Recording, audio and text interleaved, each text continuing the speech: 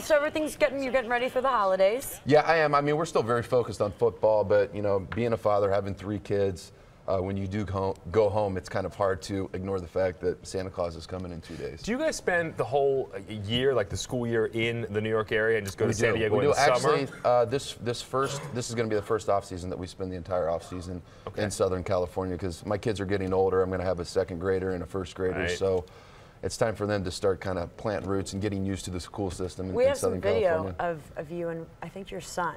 Yeah. Oh, Let's see. Can we run this video? No, you do. What are you doing here? Exercises with? Walking around in my underwear. Wow. I mean, wow to the kid. That's my 7-year-old right What's his name? Ace. Ace. He's my only boy. So.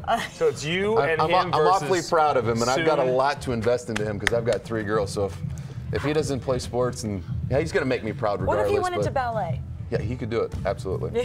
I'm actually not even gonna push my son into football. I'm gonna, whatever he wants to do. Football's a rough sport, and it's really difficult and tough on your body and your head. By the jumps of, I think, him more than you, actually. Yeah, that's a 24-inch box. Wow. Is that at the, He's only like 48 inches tall. Is that at the training facility? Yeah, that was at How cool is it that your son gets to go and hang out there? I mean, he's getting older to where, Tuesday is always our day off. Usually today is our day off, but Coach gave us yesterday off. We've got to go in today at 12:30.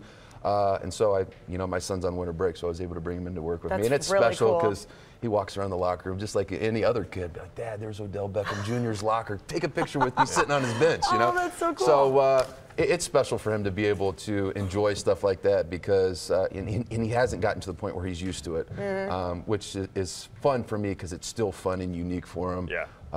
But he's a good boy. Well, Steve, Merry Christmas to you and your family. Thanks for coming in, man. Good to see you as always. Merry Christmas. All right, let's go over to Mike Woods. A little love fest over there. Yes. We love it. Mike, we love you too, man. Thank you, pal. Thank you, pal. Merry Christmas to you all.